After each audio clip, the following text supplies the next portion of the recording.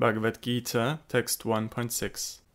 The mighty Yudamanyu, the valorous Uttamoja, Subhadra's son, and the sons of Draupadi are all great warriors. Duryodhana's choice of words continues to be significant. Here he directly mentions Drupada in an effort to secure the allegiance of Drona.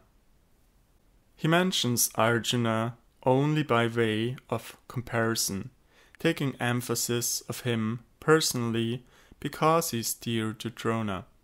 Drona will rise to fight against those of prowess, like Arjuna, but fighting personally with Arjuna is nothing for Drona to be inspired about. Duryodhana also betrays his own fears by mentioning Bhima. Bhima vowed to personally kill every one of Dhritarashtra's 100 sons with his own hands, and he was quite capable of doing so. After Duryodhana finishes naming prominent warriors in the Pandavas' army, he will have to bolster his own courage by naming the great warriors in his own ranks. As he does so, he will also have to address Drona's reaction to everything he has already said.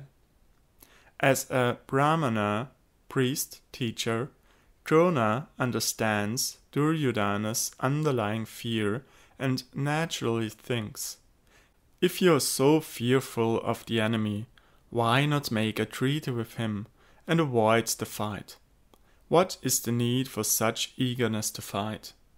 Drona did not appreciate the underlying sarcasm of his disciple.